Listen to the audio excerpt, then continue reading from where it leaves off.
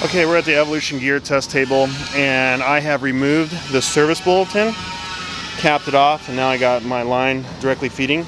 But we do have the velocity valve, and basically I have the high line right here for gear up, teed, running into this one-way velocity valve, and then I have it going through, and I got it teed in to the return.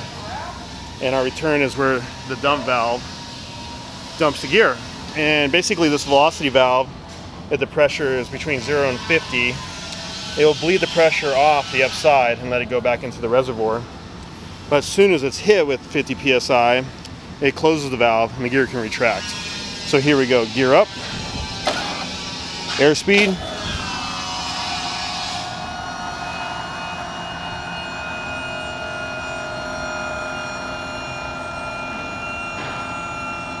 pressure's building up. And there we go, gear up and locked, everything is golden. And we got gear coming down.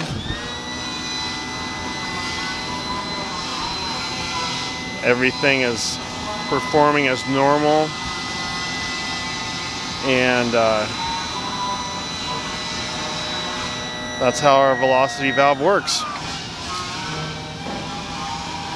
Now we're going to do a gear up and an emergency dump.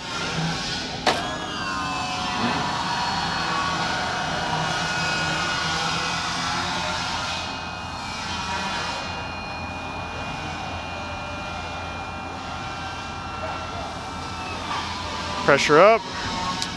All right, pulling hydraulic pump. Gear switch down.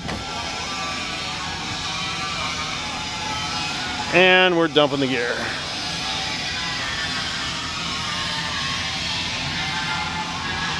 And of course, if you follow POH and you wag the airplane, the mains will come out and lock.